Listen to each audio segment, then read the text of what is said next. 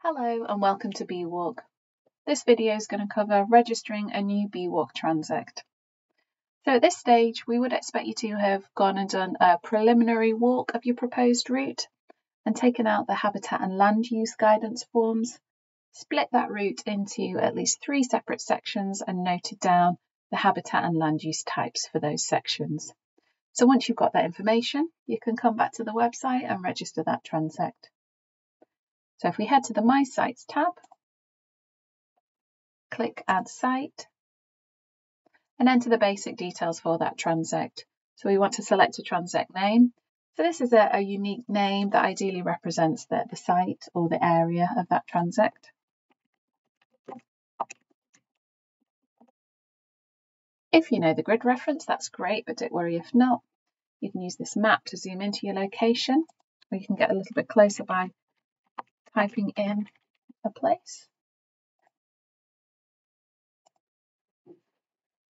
And then we'll still need to zoom in to find the exact location of our transect. So if we select an approximately central grid square to the transect, that will then autofill the grid reference. So then we need to add the county, the number of sections that we've split it into. So the overall length, that will be automatically calculated once we've drawn in the sections, and then the year that we're setting it up. And we click Save at the bottom right. And that saves that transect with us at our end. So we can see that a new transect has been registered. So the next stage is to draw in the route for each of the sections of the transect. So the map will default to that central grid reference we selected. So we'll generally need to zoom out to get that better overall view of our transect area. So it'll default to a satellite image. You can change it to a streets image, but often you get a lot less detail here. So more often than not, the satellite image is better to use. We want to draw in our different sections. So section 1 is highlighted here and we're automatically on the drawing tool. So we get this little red circle.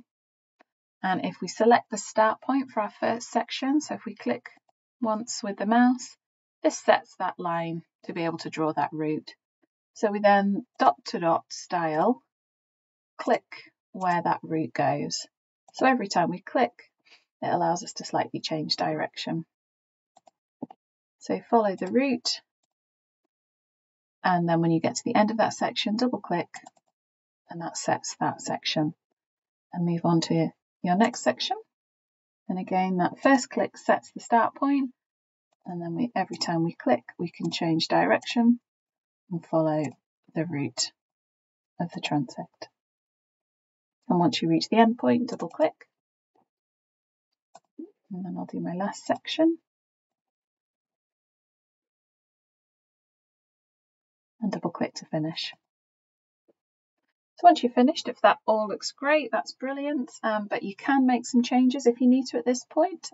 So if I click on the section that I want to make some changes to, I can use the modify tool, so a little square with a pencil. If I select that, this will bring up some nodes on that section, and I can move these to be able to make the changes that I need to.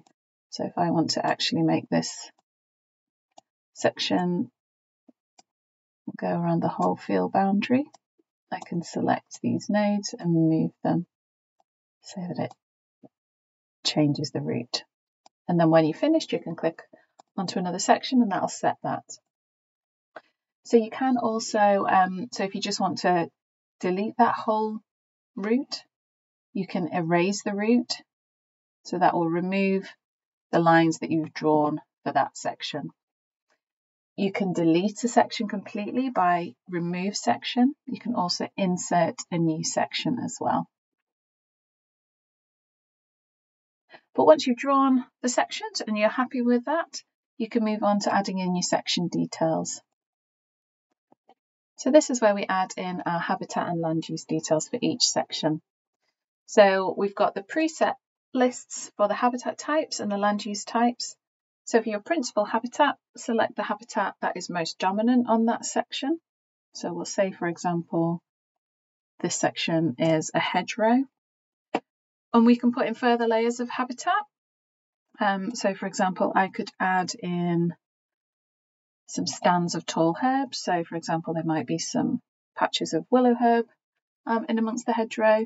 And you can do that for your third habitat and fourth habitat present as well if you like to. But the key thing is to have the principal habitat there. You can add in some free text to describe the habitat if you think that would be helpful for us.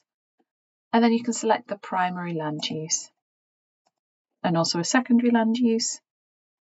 And again, some free text if you want to add some more information for us. Once the information is all in, we click Save. And then we go on to do the same for each of the sections. So once that's all complete, that's your transect registered. So if we go up to the My Sites, that transect will appear here. So you can still at this stage make any edits if you need to. So we've got an edit button at the end. And that brings us back to the transect details, so you can make any changes that you need. So what happens then is at our ends, we need to approve all new transects. So we take a look over them. If everything looks great, we'll approve them and we'll send you an email to let you know the transect has been approved and is ready for data entry. If there are any problems with the transect, again, we'll get in touch, we'll send you an email and go through any issues and help you resolve those. So once transects have been approved, you're able to submit data. Once data has been submitted, the transect will be locked. So that means you can't make any additional changes to it. So if there are any changes to your transect after data has been submitted, please get in touch with us at BeeWalk@bumblebeeconservation.org and we can go through any issues with any changes to your transect. So that's your transect all registered. So you're able to go out and do your surveys, and once it's been approved, submit your data. Thank you for listening.